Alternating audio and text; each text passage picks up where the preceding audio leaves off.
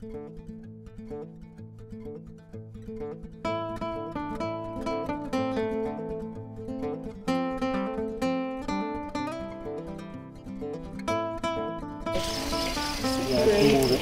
it's a big one. That's pretty big, yeah. It's good sized. I think we handled like the wrestling or something in Atlanta. Yeah, everyone back up. Still, come over here. This one really just wants to move. I'm gonna try to get it out a little farther.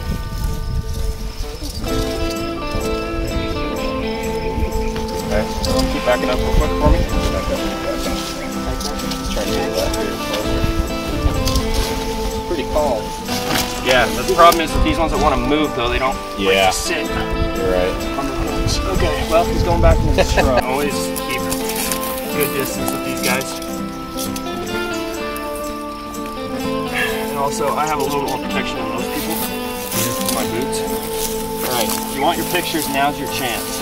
Yeah, I'm shooting. Okay, you're right, ready? Okay, go. Still, go pick him up for a picture. What? So you want no more invites? Okay, hang on. Right. I have 8+ years of experience in training. That's the only reason I did this kind of thing. Okay. I'm just gonna. Thank you. If you want to come right here, Baron, if you want to stand behind me and you want to take a video or something of him crawling away, Sure. he's going to do just that. Right here. Ready? Okay.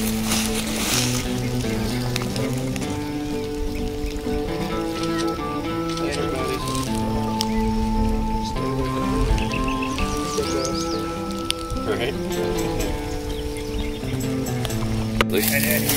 You want any pictures? Sure. Why not?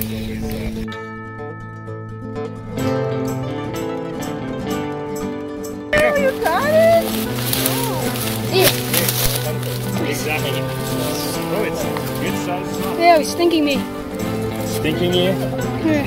Yeah. Well, we have some water. Yeah. I want to get a picture of him, I think, because I need a picture of a wandering garter snake. So.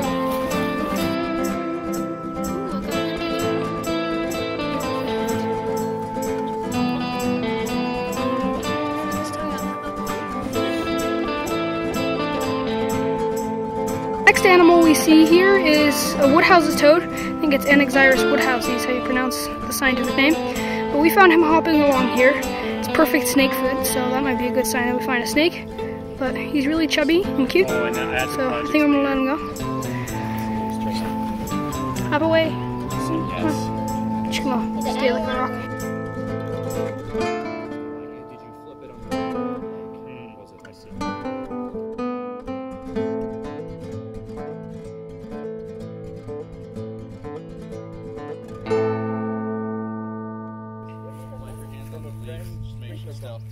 Alright, the next animal we found after the tiny toad is a bigger toad. Your skin's really sensitive too. And posing him on a rock here and it's making some good pictures. Yeah.